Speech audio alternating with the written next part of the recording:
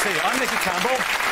Welcome to the big questions. This week, President Sarkozy of France said that women who cloak themselves with a burqa are prisoners behind netting.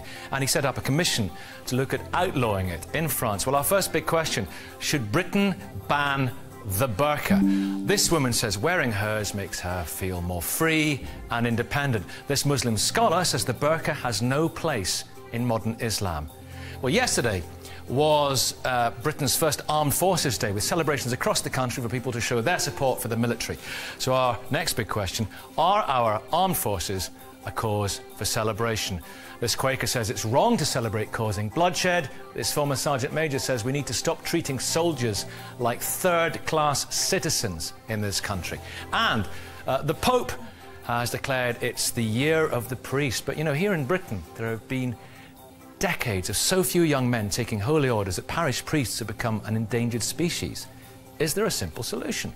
Should Catholic priests be allowed to marry? Well, we're back at the Manor Church of England School here in York. Delighted to be here with a lively local audience and prepared to think the unthinkable. We have got for you this morning the Mail on Sunday columnist Peter Hitchens, former Taliban hostage and Muslim convert Yvonne Ridley, the writer and critic Badisha, and a member of that increasingly rare species, Father Stephen Maughan.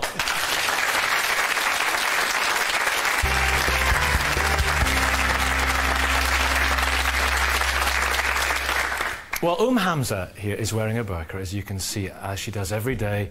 Is it, as President Sarkozy says, a sign of subservience and subjugation, or does it free the wearer from the tyranny of fashion and how she looks? Now, it's not just in France that the burqa has caused controversy.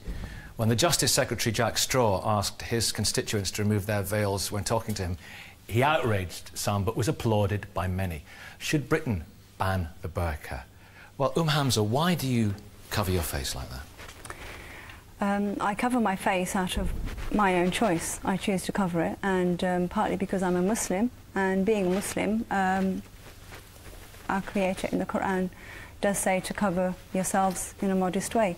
And I feel, I believe, covering your face is part of dressing modestly to avoid attraction when you go out. So, the danger is I might be attracted to you. Absolutely, absolutely. The reason I wear... There are so many scholars who do feel that the hands and the face do not need to be covered, but there are also scholars who say that, yes, that it should be covered. And I feel it should be covered because the most attractive part of anybody is the face. So is there a danger that males in the audience are attracted to every female in this studio's face who's here? Are they putting themselves in some kind of a... Not necessarily every female face, but, yeah, it could stir some sort of... Passions? Yes. Absolutely. Why would it not stir passions in a woman to see a man's face? Well, it's about the burqa, isn't it, and about the woman wearing a veil. Yeah. And it's about why women are wearing a veil. Yes, but I'm interested, if it's about equality, and you feel a sense of liberation, don't you? Why should men not be required to cover their faces too?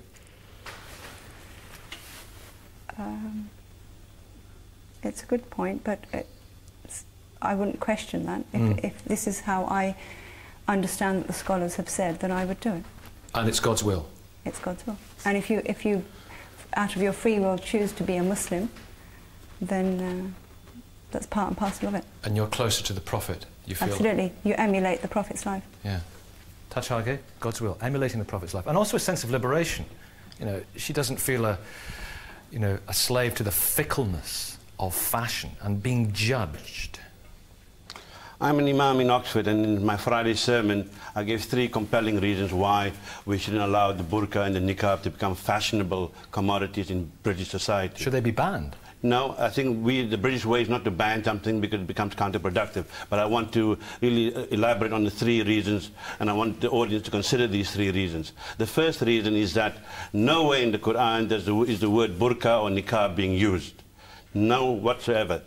Also, the burqa and the niqab is a pre-Islamic custom coming from Byzantium and Persia and incorporated in the Islamic society later. Second argument against the burqa and the niqab, that it is sexist and discriminatory. If it's okay for a Muslim woman to hide her face, then Muslim men should hide their faces as well. We are not allowed to hide our face. I can't go into Barclays Bank or the post office or the government office with my balaclava or my motorcycle helmet. So why should we allow in this society, when we have gender equality, why should we allow Muslim women that right? But I need to develop... Develop it through the course of the debate, because there's some potent points there. Hamza, please come back on those points. Then we'll open it up. I've got to stress that it's a freedom of choice. I've chosen to cover my face. I'm not doing it because somebody else has told me to do it, or I'm feeling suppressed into doing it. You mentioned the word scholars. Now, like other scholars, they use the hadith. For those of you who don't know, the hadith are the supposed sayings of the Prophet, mostly compiled 250 years after his death. Many, not all, but many are suspect and fraudulent. But this is not subservience or subjugation. This is entirely your choice. Absolutely. But it is true that the Prophet's wives would cover their faces. And to be close to the Prophet's lives and the Prophet's wives' lives. So if the Prophet's wives... It's also a level of piety as well. But the Quran itself says that the Prophet's wives are distinctive and different from other women. So you can't claim that bit. This issue is really something that you are saying it is religious. I'm quite happy for you, anyone to have freedom, but it's based on your cultural interpretation and not the religious requirement of Islam. But Hamza, do you not see that it might well... Some people find it alienating and some people find it threatening, because the face is such a vital part of our communication. Is it not? Agreed, but then we live in a free country, and I think we should be able to dress as we please. Free to mask oneself. Dennis McEwen, we can't ban this, can we? This is ridiculous to say. We don't ban things in this country. We don't ban things, but we can make it very difficult for people to do them. There are lots of things we make difficult. Hamza's problem, I think, is that she doesn't seem to have read any Islamic literature. If she reads the books, the articles, the fatwas, and listens to many of the sermons I've listened to, all explaining that the reason a woman has to wear these forms of clothing is because the woman is inferior to men, it will incite lust in men, a woman should remain in her home unless her husband gives her permission to go outside the home. So who is it more offensive to, women or men, this then? I think it's offensive, actually, to an awful lot of people. It's offensive to Jewish, Christian and Hindu women who are chaste without dressing like this. I've never heard so much rubbish. I don't know what sort of Islamic literature you're reading, but it certainly isn't the same Islamic literature I'm reading. I don't think Hamza should be criticised for her choice, her piety, but I think this is this is above religion. This is about a woman's choice to what she wants to wear. And I think that it's about time men like Sarkozy and Jack Straw stopped going into women's wardrobes. You know, it really why is it okay for me to show my face but her not to show her face? That's discriminatory, isn't it? That is her choice. She chooses to dress like that because it's part of her faith. It's not part of her faith. It's part of a culture, a tribal tradition, the Wahhabi, the Salafi interpretation of Islam. This is the latest fad. Your mother never wore a burqa, so why are you wearing one? But Hamza? My mother did wear a burqa. Well, I'm not quite sure about that. OK, Anna Joy, you want to come in? Labour PPC. Yeah, can I just bring a different perspective to this, because I think that you're quite wrong, actually. If you look, I want to talk about the evolution of British women in the last 150 years, and I'm afraid, without trying to cause any offence to the young lady in front of me, your dresswear has absolutely nothing to say to me about the evolution of women, modern women, in British society. If you look at the evolution of women's role in British society, from the vote through to equal pay, through to maternity leave, you know, those are absolutely key moments. Is it not her choice to wear what she wants to wear? It is her choice, but people go through... We see people in life, Nicky, Anna Joy, don't we, with bits of metal through their face. Well, Nicky, but with the greatest respect, I think that this is a question about the kind of civil society that we in modern Britain want to live in the 21st century. Okay. And I think that the burqa does not have a place in a modern British civil society. Against that view, it does show an evolution of British society, that maybe 150 years ago people weren't allowed to cover their faces because women weren't equal. but now they have the freedom to cover their face if that's what they will. That's rather paradoxical, isn't it? It's a paradox. If it's evolution of free will. Yeah. Father, Jerry, you're not a father, are you? No, I'm not. I'm Methodist. Maybe someone's father, maybe? Yes. I didn't think about that. Sorry about that. Yes, that's a bit worrying for a man in a dog collar. What about this? Is this a sign, a symptom of subjugation? I want to approach it from a purely pragmatic point of view. If we ban the burqa, or whatever it's called, I'm not even sure that's the right word for it. Niqab, burqa, the general idea. If we ban that, where do we stop? Do we then go on to ban turbans, crosses, dog collars? Do we go on to ban everything else? But the difference surely is that her face is being covered. But that is not the point. I think we have to realise that this young woman here is not on trial and should not be subjected to any kind of bullying or interrogatory tone because she has not done anything at all. But I agree, on the other hand, with all the people who say we must not legislate against what people do and don't wear. What do you Having think, a debate about women is absolutely the right thing to do. What do you think when you see somebody dressed as Hamza is dressed, with their face covered? Do you think that's a good thing for women? I don't know if it's a good thing for women. I think that what would be a good thing for women is a lack of bullying towards women, a lack of violence towards women, and a lack of harassment towards women. Those are good things for women. And I think you really need to step back on the bullying tone because this woman is not on trial.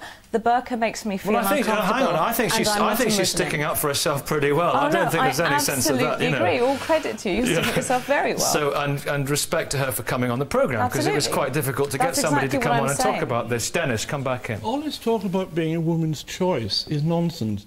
Islam is not a religion of choice. Islam is a religion of the law, the Sharia. It is a religion that is controlled by the ulama, the clerics. And again, I don't know what books Yvonne Ridley hasn't been reading, but I can assure you that for 40 years I have been reading books in Arabic, books in English, books in Persian, and again and again and again. The law is the woman must cover herself completely, and it is men who are dictating this to women. It's not really her free choice because of the form of Islam she clearly belongs to. Yvonne Ridley. Again, absolute nonsense.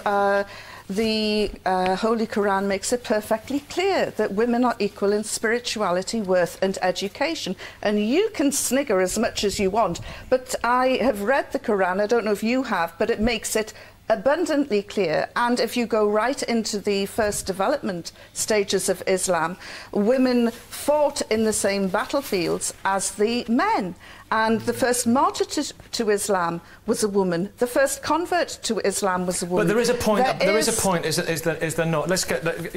You come in here, then we'll develop another point. Go on. It's got to be a choice, because if you go to a Muslim country, you do see women dressing in burqas, but you also see them dressing in Western costumes, short skirts.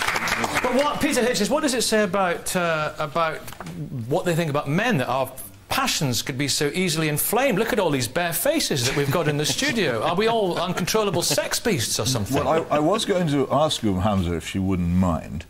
Do you feel, as you look around here, that all the other women here should be dressed as you are? It's personal choice. It is their choice now. But in the kind of society you would presumably prefer, it might not be so much. I think it would be a safer society. You think it would be a safer society if they all wore what you wore? Absolutely. But isn't this the problem with Islam, that it is, in fact, when it's a minority religion, it's all very liberal and open and a matter of choice. But if it becomes the majority religion and controls the society, then the choice goes, and people are told what to do, and it isn't your choice. No, not at all. I don't agree with that, because like the gentleman across there says, it's not by force. You can choose to be a Muslim.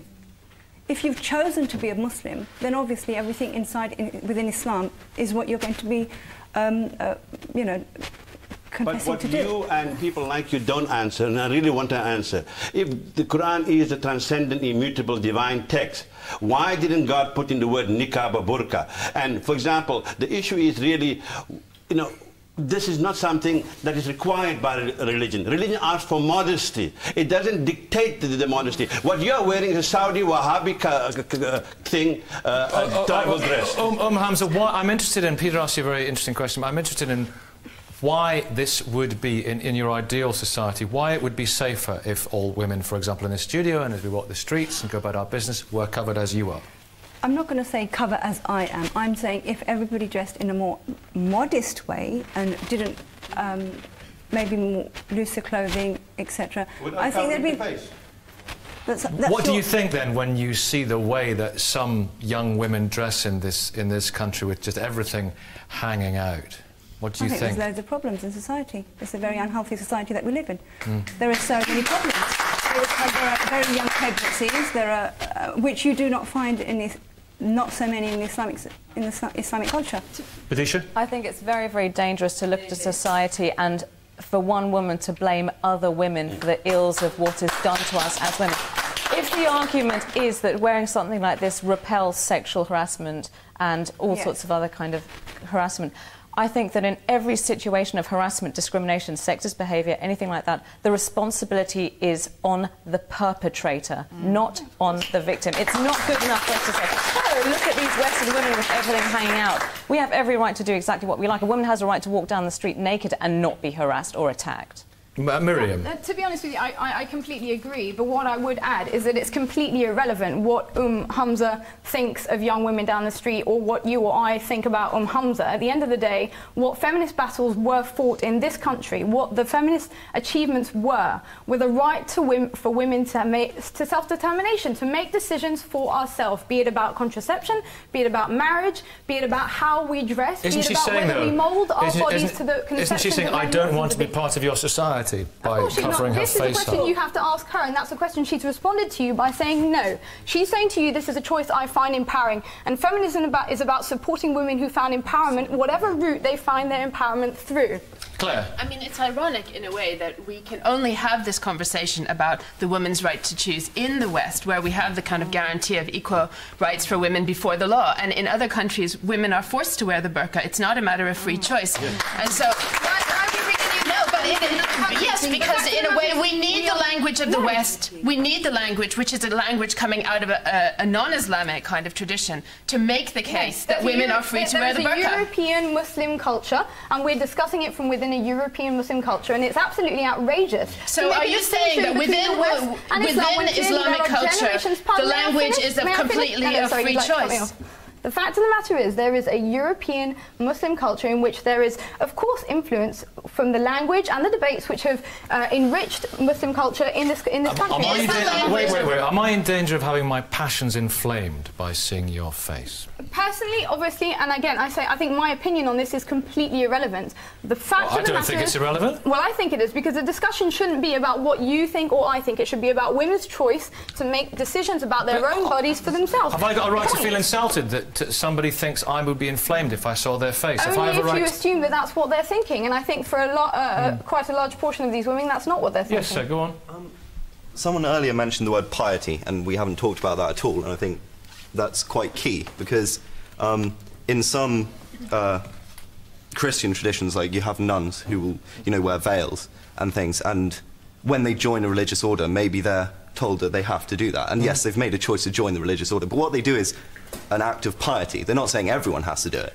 And I think it's very interesting because you mentioned that it's an act of piety. So, I don't know, maybe you'd like to elaborate on that, because I think it's quite important. Well, let me bring it Father Stephen in. Nasser, I will come to you and Hamza again. But the difference is we can see, with a nun, we can see her face. I was thinking I teach at a secondary school here in New York, and I took some of the teenagers to one of the convents for Mass, to see them and to talk to them.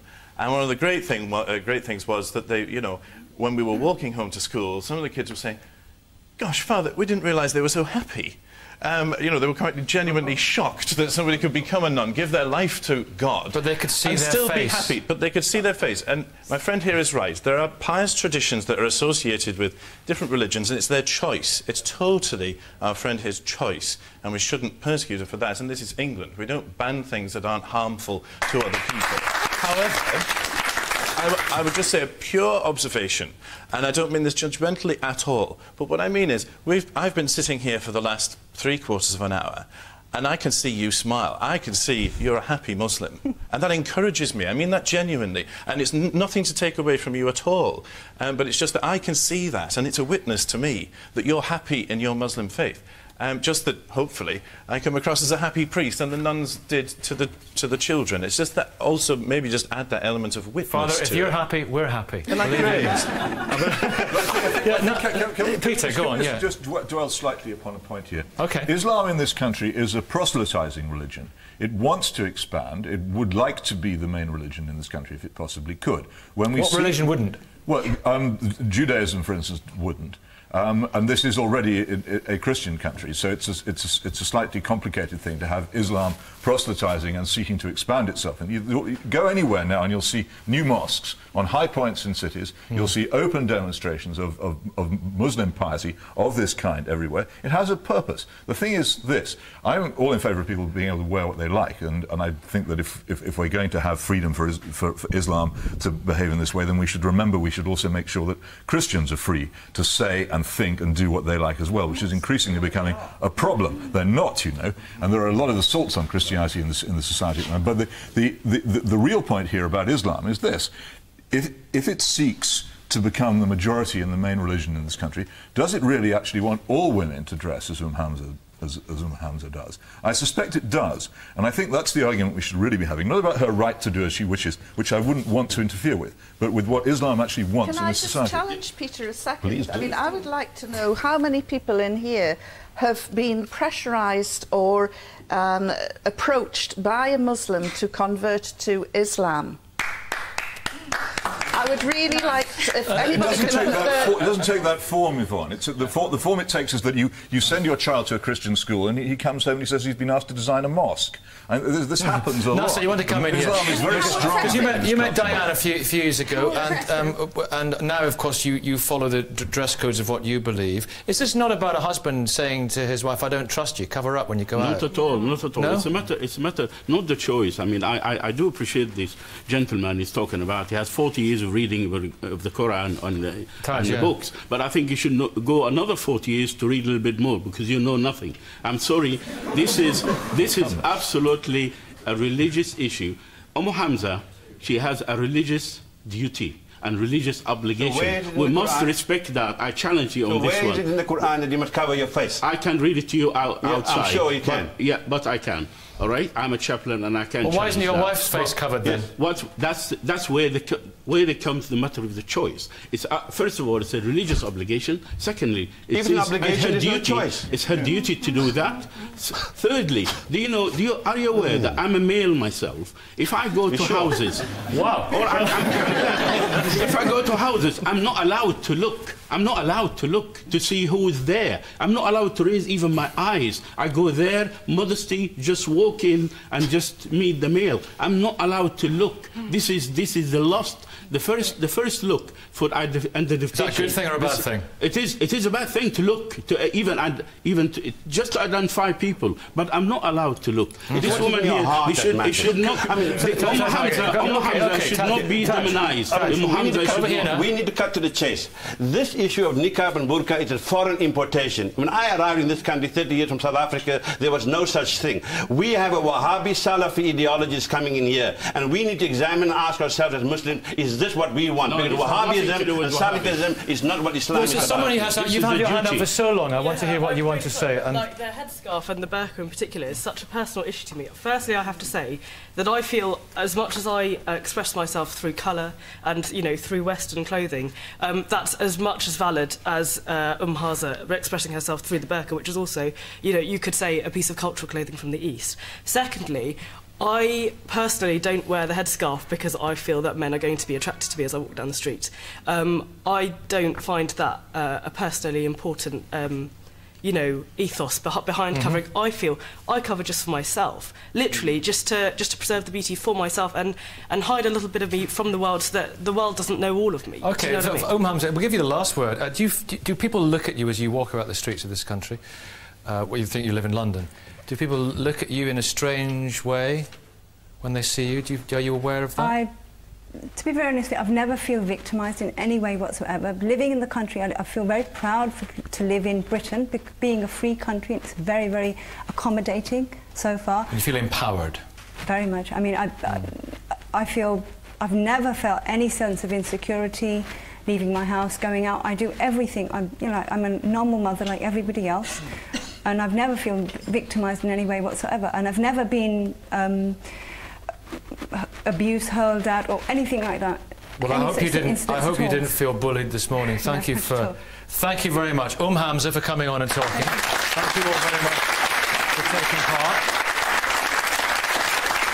I wonder what you think about this. Such an interesting issue. Let us know, please, by logging on to bbc.co.uk/thebigquestions and then follow the links to our message board. We're also debating live this morning from the Manor Church of England School in York.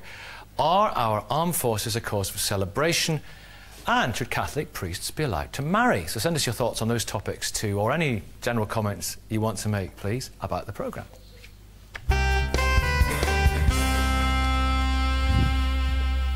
Well, the flags flew, bells pealed, bands marched down many a high street yesterday, all to honour Britain's sailors, soldiers and airmen and women on the very first Armed Forces Day. Now, unlike Remembrance Sunday, it was devised as an opportunity to thank the military for their public service in a joyful way. But we don't have celebrations for health service workers or the police or fire brigades. Are our armed forces a cause for celebration? Well, where are you? There you are. Mick, former Sergeant Major, yeah? And Brenda, isn't it? Yes. Mick's mother-in-law. Yes. And also you organised the Armed Forces Day. Was it in Leeds? Yeah. Yes, in Leeds. Are you two of you just back from America, yeah? This year we've been to America. Different attitude there, Mick, isn't it? Totally different attitude. You see men and women walking around in uniforms and the civilians stop and actually clap and pay homage to them. We went to watch Shamu, the killer whale, and the beginning of the show is the guy standing out like yourself pays tribute to all the armed forces around the world for what they are doing. We're not just there for freedom. For freedom and for the help that they give to the communities that they go into.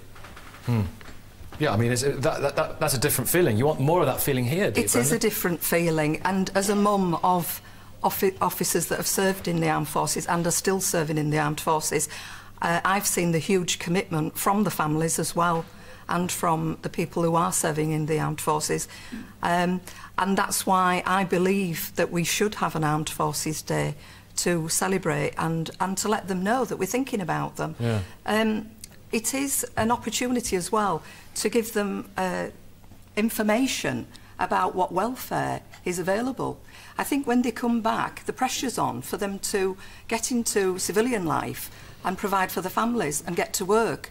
And they have to forget that 24 years and just get on with the future. And I applaud that. But I do think that sometimes they can have traumatic flashbacks. Yeah, it's terrible. I mean, and you put your lives on the line, and it's not just about fighting wars, it's about providing infrastructure, is it? Infrastructure, you don't go there just to kill people. You go in to help the local communities. You give them things that they haven't got. We're there to help, as well as to fight our cause. David, in a minute, Miriam, you're making a cynical face. I just see out the corner of my eye. No, it was the terminology that I found a little just to kill people. But no, I absolutely think that we should celebrate anyone that dedicates time and energy to the nation, and that includes possibly the police force and firemen and doctors and nurses. But I think that the real service that we do to the servicemen of this country would be to have an open inquiry into the Iraq War and why so many young men and women are dying in illegal wars abroad. That would be a real service done to our young servicemen and women. Yeah, but I suppose by Patrick Hennessy, I mean, you've served in these places. I mean, you are the author of, former junior officer, author of the Junior Officers Reading Club. Politicians make their decisions, but this is different from that, isn't it? Yeah, I think why this is so important is because it helps put a divide between deeply unpopular, controversial political decisions and the young men and women who carry out the foreign policy of this country overseas, who have no part in those decisions and who are doing a much tougher job than people. Yeah, go on. I take a completely opposite view. I mean, what it does is muddy that distinction. This isn't brought in a neutral way, in a context-free way. I mean, think about it. It's brought in a particular time. You know, it's a time when the government is on its very sticky position. It's a time when we've been mired in illegal wars. It's a time when people have been asked to lose their lives for dubious considerations. But what it does is introduce an ideological aspect where we think, oh yes, of course we must support the troops. And I have the deepest sympathy for people who are put in this just appalling situation where they have to lose their lives for reasons which are not But there's much to celebrate, isn't there? I mean, Brenda. What, 100,000 lives lost on the basis of lives? Do we 27th of celebrate June that? has been Veterans' Days for many, many years, and every city has sort of commemorated that in their own ways. The name was changed at the beginning of the year to recognise past, present and future, and that was why it was renamed Armed Forces Day. Give us an idea, Patrick, about some of the good things in Afghanistan, for example. I mean, you've written about this, finding a destroyed school. I think this is people who are against wars have a kind of great starting point. But I think the crucial thing to say is people don't join the army to go and kill other people. I joined the army because I grew up in the 90s, seeing things like what's happening in the Balkans on the television, what's happening in Rwanda, and recognising that actually having a strong armed forces is one of the ways we can prevent terrible things like that happening. I would drive into schools in Afghanistan where the teacher had been executed because he was trying to teach girls, and we would clear that school, and you would clear that village, and you would open a school, and there would be a celebration. I think we are celebrating those small achievements. I agree with the gentleman behind. It shouldn't be allowed to muddy the distinction. There shouldn't be something for politicians to hide behind. But that's don't something, judge the soldiers. Yvonne, really, that's something to celebrate. The Taliban have closed a school, destroyed a school, executed a teacher for teaching girls. That's to be celebrated. They came in and they liberated. Yeah, I was in Afghanistan in November, and I don't go embedded. I drove in and up through from Pakistan, and unfortunately, in Afghanistan, the people don't look at those things. What they look at are the amount of civilians that are killed in airstrikes and the wedding parties that are killed, and any of the hearts and minds that your people have won have been totally wiped out by the recklessness of the American forces, who can't distinguish between ordinary Afghans and the Taliban. And unfortunately, the people in Afghanistan also can't distinguish between British and American soldiers. As far as they're concerned, any uniform in their country is an occupying force, and the sooner they go, the better. That isn't my view. That is the people that I've spoken to on the ground. The politicians make their decisions, but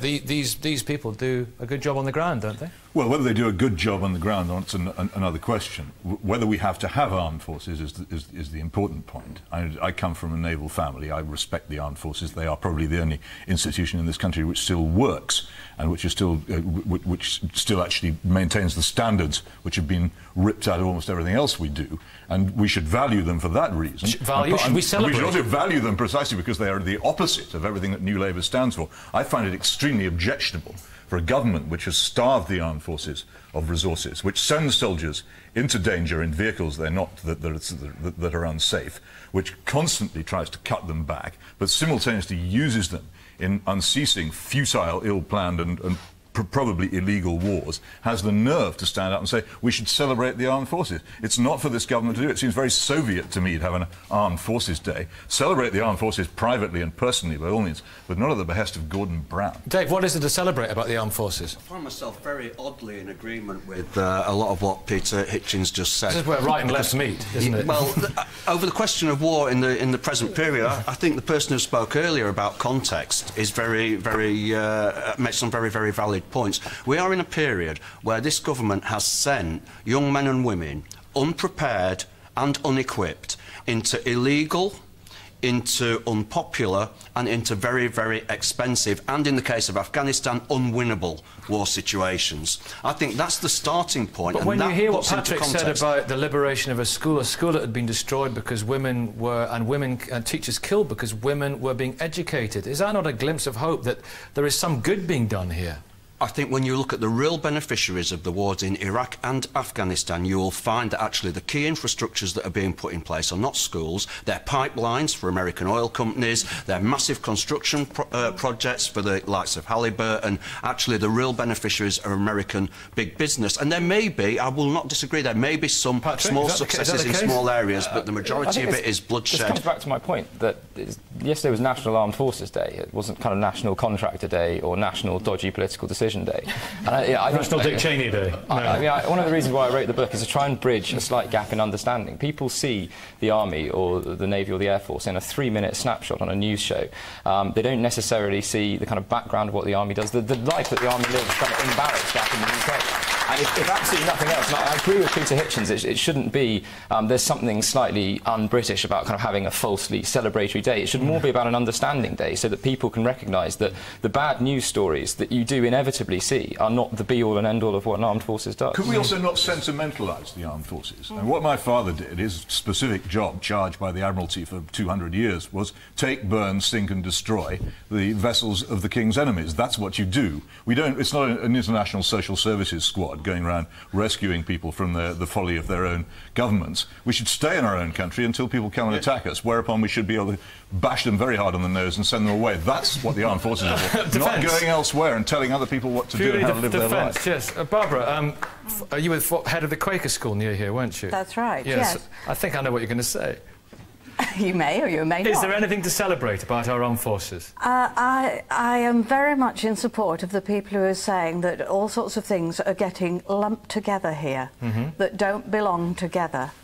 I think that the flipping of Veterans' Day into an armed forces celebration is quite a cynical move by the government to try to recover from some of the unpopularity over these wars that are not doing what the government said they would do and are not achieving what was claimed was going to happen. We all saw Bush say after a month in Iraq, this war is over. Like heck. Do you appreciate what they're saying, what Mick's saying here, and also Brenda, that wouldn't it be great if their efforts, despite the decisions the politicians rightly or wrongly make, that their efforts were appreciated? A situation where, what was it, that people getting up and applauding someone in a uniform? If actually you're going away, you're actually doing a job, as I saw it, for my country.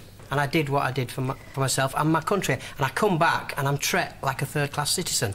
I can't get any types of credit because I've moved around so much from different countries. The fact I had a cash in the account didn't seem to come to anything. You're bottom of the list, you feel? I'm at the bottom of the list. I come out, serve 24 years. Can I get a dentist? Can I see a doctor? Do they ask me? You're asked every single question on these lists. Religions, this, that and the other. And you are never, ever asked if you are an armed forces veteran. Because in 5 to 10 years' time from now, you've got young men and young women that are going to be suffering with PTSD, and they're going to be suffering from those, and from blast injuries, internal injuries that you can't see. We're not coping with any of that at the moment. We're not seeing that. You don't see that. I look like a normal person. Well, I hope to God I am, but you don't see that on the outside. This is stuff that's happening on the inside, and we're not treating so it's about more the soldiers. Respect. It's understanding what they're actually going through, giving them a bit of slack when they come back. Barbara.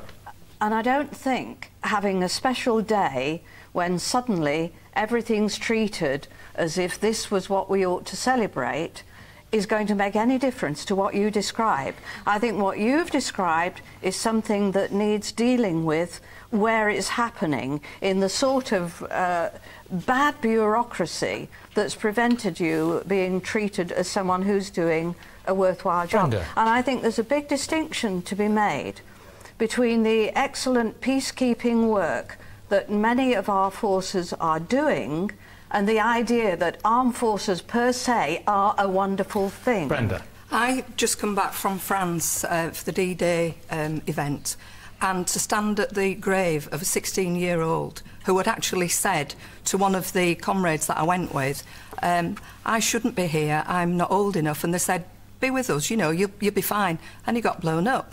But the point that I'm making is a lot of those veterans are in their 80s. Now, the Dunkirk and Burma in Leeds have had to join with Normandy veterans because their numbers are dwindling. Now, if we don't capture what they've maintained, and they do some very good jobs of supporting each other, and they have fun together, it's not when they meet it's all doom and gloom. They know how to have a good time. Accentuate the positive. Yes, sir, what would you like to say? What's wrong with showing appreciation for our armed forces? They go thousands of miles away, they put their lives on the line every day. We should appreciate them. I think it's an extremely important decision to make, a contrast between the people who decide to go to war and the people who carry it out. I cannot think of a more honourable profession than serving your country in the armed forces. I'm right beside you. But are you serving your country? If there's mass demonstrations like there was over the Iraq War, over whether people are going for the right reasons, whether the job that was done was the right job. But that's our democratic system, isn't it? Yeah, I mean, I don't know what the turnout was in the most recent elections. If people have got a problem with it, don't take it out on the soldiers who are doing it. Vote the government. Father Stephen Maughan. I think there's another thing that's coming in when you say it's an honourable profession. Absolutely, it's an honourable profession, because there's something there that we're missing out on, and it's called commitment, honour, which are things that we've been talking about earlier on with the other discussion, that seem to be lacking somewhat in society. And the fact that a young man can actually follow orders and support the democratic system, I think it's utterly honourable. Also, I think, just to add to it, I'm a hospital chaplain, and I see, for example, I went into the maternity ward this week, was called in, and I saw, just take nurses, and that's where I agree with Peter, we're talking about support and finance for things, and whatever your political persuasion. I go into a hospital that is underfunded, just like most of them, and yet there are nurses just going the extra mile, staying hours after work to stay with sick babies and sick people. Total dedication. Let's celebrate them. Let's celebrate them as well. I'd be up for it. Absolutely. Just be more positive about society. Armies. Yes, I think it's a very interesting issue, because there is, of course, that extremely deep question of why it is that thousands of years into human civilization we still live in a global war culture. Because there's even deeper point. We're still getting Kim Jong-ils, and we're still getting Saddams and Milosevic's. Exactly. Human nature is still not perfectible enough that we can actually work by diplomacy rather than actual force. I think that the point that many of the people who have experience of the world of the armed forces have made is really relevant, which is that it's when they're sent away to fight, there's all the fanfare because you're doing the right thing. When you come back, or when you are actually in a war situation, you don't have adequate treatment, you don't have adequate medicinal care, you don't have proper equipment, you don't have any kind of support when you're there. I imagine the feeling is as though your government, which was so supportive of you when you went, has basically thrown you away and sacrificed you. And this is something that the young men who were lost in the generation of the First World War were writing in letters back home and in their poetry and in their prose. And this is decades ago. And it's really criminal that this should still be going on, that even the most basic provision is not made for young servicemen and women who are out there doing what they promised to do. So they're fulfilling their half of the bargain. The governments aren't fulfilling theirs. And finally, Mick, that's what it's all about, isn't it? Getting the government to put their money where their mouth is. Yeah, we are lacking in equipment in some places, but I don't agree with all you say. It's about raising the profile. Yeah, let's raise the profile. Let's raise the profile and let people welcome them back. I know we're As going heroes. to have, yes, and we're going to have 2 freedom parades in Leeds to welcome them back. Why are we following the Americans so blindly? I mean, in America they make the military a fetish. Do we wish to make the military a fetish in this country? The real problem is not the parades when they come back, but actually the fact that the government treats soldiers like pawns and always have done. The reality is when they come back, 1/10 of the prisoners in our prisons at the moment will be ex-servicemen. The institutions dealing with psychiatric problems are full of ex-soldiers. The reality is, for whatever it says about putting on parades and services days and whatever, the government doesn't really care. What it cares about is its greater political ambitions on a world stage, economic considerations. Thank you all very much, thank you. Well, we are inevitably some agreement for David there, some disagreement. What do you think? Log on to bbc.co.uk/thebigquestions. Follow the link to our message board. Send us your thoughts about our last debate too. Here's one. Should Catholic priests be allowed to marry? And if you'd like to come along to a future show, you can find details of how to do that on our webpage. We are in Croydon next week, Cardiff on the 12th, and Bury the week after that.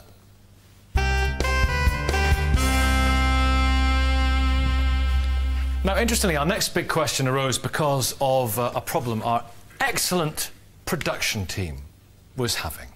The hardest people of all to book for our panel are Catholic priests, because they can never find another priest to cover their parish duties on a Sunday morning. So there's a growing shortage of Catholic priests all around the country, and in Ireland and America as well. More priests are dying every year than are being ordained. Now, as the Pope said last week, without priests, there will be no church. They are vital to its mission. Now, we've come up with the answer, perhaps. A solution the Holy Father, I suspect, might not entirely approve of. Should Catholic priests be allowed to marry? Father John, you've entered the priesthood, chaste and celibate. Why is that necessary? Fundamentally, it's not absolutely necessary. It's not a part of church doctrine. However, it's a discipline of the church which has been with us for hundreds of years. Personally speaking, I must say that I wouldn't be a priest if there was no celibacy. Put more positively, one of the attractive things about priesthood is the celibate call. Why make life difficult for yourself? It's not a question of making life difficult. I think, with due respect to everybody in this audience, I think all of us have difficult lives in one form or another, married or not. In the end, Christ himself being celibate leads the way, but it's even more than that. It's the radical nature of the call to the Catholic priesthood. But rabbis are married, vicars are married, imams are married. But yeah, Catholic priests aren't, because I think we probably understand life a little bit differently from Muslims and non-Catholic Christians. I am very, very happy to be celibate. Even yesterday, I mean, it is a very popular question. There's no question about it. I was having my hair cut for this programme yesterday, and there I was with the barber. Thank you for that. I was with the barber. He's called Ali, and whenever I go there, he's always asking me, "Oh, why didn't you ever get married?" You know, and I always say, "Look, Ali, this is the kind of life I've chosen, and it's something which I think actually witnesses to something much, much greater than anything that we experience this side of the grave." How do you... OK, but is it difficult? How do you deal with feelings when you get them? It is difficult. I'm made of flesh and blood like all of us. So how do you deal with that? In any way which I suppose all of us should be, you know, through discipline, through prayer, through fasting, through having kind of the great faith that actually what the Church says is, in its kind of counter-cultural witness, is an attractive sign in itself. And I'm also thinking of the Kingdom of Heaven. I actually want to kind of witness to the world and to the people whom I meet that there is more to life, and indeed more to relationships. Do you think than such sex. pleasures may come in the hereafter? No, there'll be no marriage in heaven, so I'm not putting it in those terms. I'm not idolising sex. Father Joe, you gave it up the priesthood to get married. Yes, I'm no longer Father Joe, so I'm Mr. Joe. The Joe formerly known as Father. Yes. Yeah.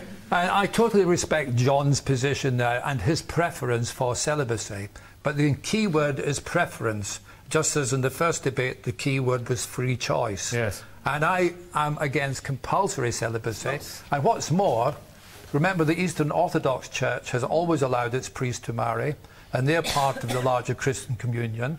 And in any surveys that have been carried out, for example, recently in France, practicing Catholics, those who go to church, 75% want the Church's teaching about compulsory celibacy to be changed. Yeah, but we're not into figures. It's not a question of... Your figures are dwindling, though, number of priests, as we said. In the end, it's important to uphold the teachings of the Church, and at this moment, and I can't see any time when the teaching will change on celibacy, nor should it. Jerry, why should it change? You're a Methodist minister. Here's the point. You just made that very point. It's a teaching of the Church. The Church imposes it. God and Jesus Christ, God laid down and Jesus Christ emphasised the institution of marriage.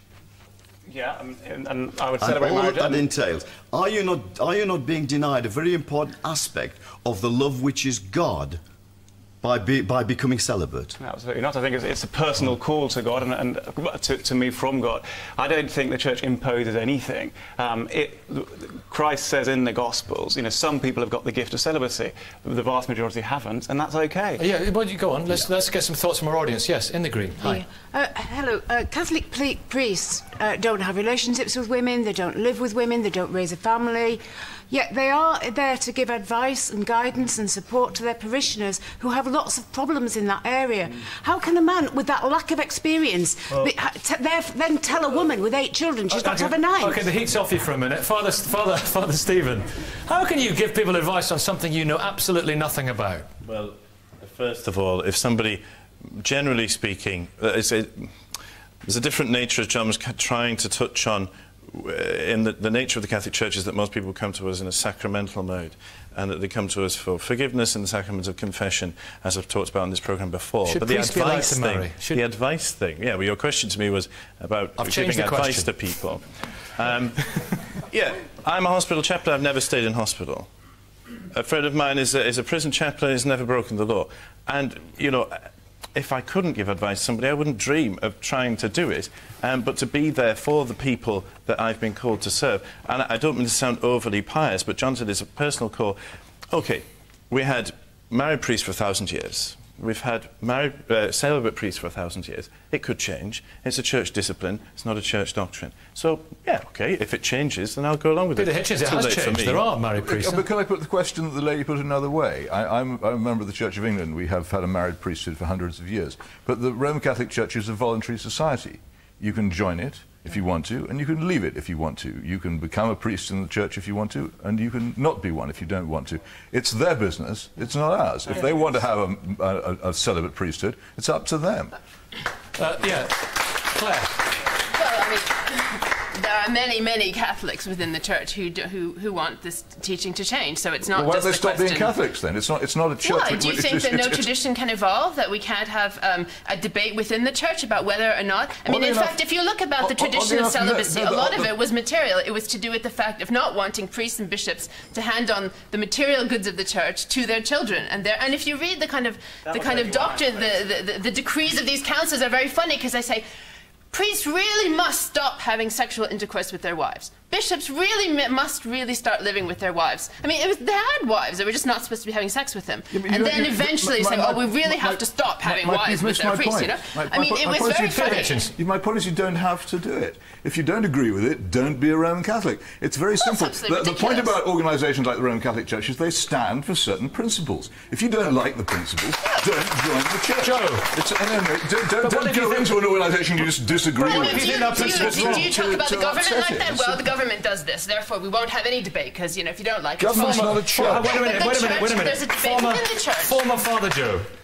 We can evolve, as Claire is saying. We can move on, and in fact, if you looked at any, they don't want the surveys to be quoted, but in Poland, for example, which is a very conservative Catholic country, 54% of Catholic priests in Poland want that ruling to be changed. We must listen to the people. One of the few rights that lay people in the Catholic Church have is the right to the sacrament. How did your life change when you, the pleasures of flesh after all these years as a priest? Well, yes, I've tried celibacy and I've tried marriage, and I would strongly recommend marriage. And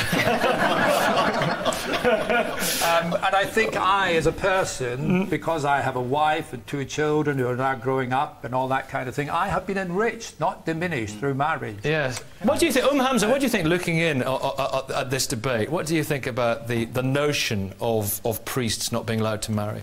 With due respect to Father, I would like to say, though, that a few times I've read in the news where priests have done things with children, and it's like, well, if they were allowed to marry, maybe that wouldn't have happened. You're suppressing an actual desire. You don't need to. There we are. To associate celibacy with paedophilia is an absolute travesty, and it's not part of the argument at all. But is it part of the argument? No, I don't think it's part of the argument. I do think there's an interesting question about what happens when you impose celibacy on people. And I have to stand up. But I have to stand up for celibacy here, because I absolutely agree with you that for some people it is a talent and a paragon and a source of judgment and guidance and everything that people say it is. Imposed celibacy is completely different from chosen celibacy. And to answer your broader question, yes, of course I do believe that Catholic priests should marry, and I don't think this kind of rigidity gets us anywhere. I completely agree with what celibacy is not imposed. No, that's exactly what I'm saying. So you can't go into the priesthood. So therefore you haven't got a vocation to be a priest. That's the bottom line. Well, yeah, but what about priests who've converted from Anglicanism? There are certain situations, for example, that the conversion of Anglican clergymen who to the Catholic faith who are already married. The argument there is that they receive the vocation to priesthood in another context. What would you? In what way? Joe, would you... I keep calling you Father Joe. Once a Catholic, always a Catholic. Once a father, always a father.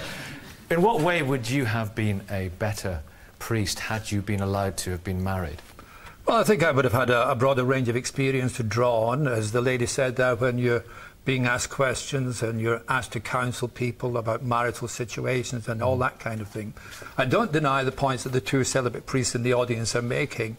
I just oppose the compulsory nature of it. It's that element of compulsion that unless you are celibate, you cannot become a priest. And it's reducing the number of priests in the world today, and that is a very serious Only issue. 18 were ordained in 2004. Now, you're still thinking of, perhaps, Tom, going into the priesthood, aren't you? Like any ordinary Catholic man, I consider priesthood, I also consider marriage. But I have to say, Father Joe would have been a useless priest for me, because if he was married, because I see celibacy as an affirmation of the beauty of marital love, in that you can only offer a sacrifice as something good. The priest gives up something wonderful, sex and love, and he actually... but not whiskey, in my experience of priests. Well, yeah, thereby he esteems the spiritual aspect of sex. But Jesus actually only made one comment, I believe, in the Gospel of Matthew, when he talked about eunuchs for the kingdom. But then he added, let those who can take it, take it. He laid it down as an option, not as a compulsory. Well, Jesus wasn't married, and it was all right for Jesus, wasn't it? Absolutely. Some scripture scholars say that Jesus may well have been married, that was the norm, it was hardly worthy of mention. And also there are different traditions of celibacy within the church. I think it's important to make a distinction between celibacy as a monastic vocation, priests who are within monastic orders like the Benedictines or the Trappists or the Friars, the Dominicans, and the secular priests, the diocesan priests, who I think often I think do then end up living very lonely and arid. Could I just say, Nick, that's exactly what I was thinking. Father Stephen Moore. Sorry to interrupt you, but it was just when you were talking about surveys and asking people why, and only from, you know, being a priest and talking to people, and I suspect that one of the things is, for example, when I'm teaching in the school, I'm talking to the teenagers, which is fantastic, and they say to me, and they probably say to John as well, they say, oh, don't you get lonely? It's like feeling sorry for us, that we don't have a wife and children. My brother's married, and very happily so. And it's like giving something up. And the idea, we're talking about the military and maybe honour and all that kind of thing is going. Also, the concept of committing yourself entirely but to somebody, does your brother have children, yes, Stephen? I'm taking... they both... Yes, they do. Do you not I'm think, sure wouldn't it be nice if I could have that sort of be part of... It's part of the human condition, sexuality and relationships and marriage. Yeah, indeed, but it's not... Yes, but it's not the only one. That's all I'm saying. It's not the only one. And the fact is, like, when an 11-year-old boy... I have quite a few Catholic friends. I used to be a Christian, a practising Christian, and they're continually frustrated by the fact that they can't engage with a man over their problems in their marriage, as the lady said there before. You know, that how can a man who has embraced celibacy understand or even begin to understand some of the complex issues that are thrown at families. And this isn't what I'm saying, it's what my Catholic friends are telling me. Father John, finding in my fairly limited experience of being celibate for 4 years or so, I've never ever come across that problem. I have given what I consider to be kind of good advice, yeah, whatever. But I've found 4 years. 4 years of celibacy. Before that. Before that was in the seminary, and before that was at university in Manchester. Yeah. Right. Sorry, you were saying something at the Burqa there, Peter. I just didn't... No, I was just saying that if Yvonne's friends didn't like the way the Catholic Church treated them, she should persuade them to convert to Islam. But I'm not sure she's in favour of that. But just like the burqa and niqab is not mentioned in the Quran, the Catholic Church seems to be prohibiting something that the Bible doesn't prohibit. That's not true. It is in the Bible. That's true. So what will happen, do you think, in years to come? Well, I go along with the opinion that it will come about. There will be a married Catholic priesthood someday, not under this Pope, not under this guy, but it will happen someday. Your day will come. Thank you. Thank you for joining. See you next week in Croydon. That's it from The Big Questions. Have a great Sunday.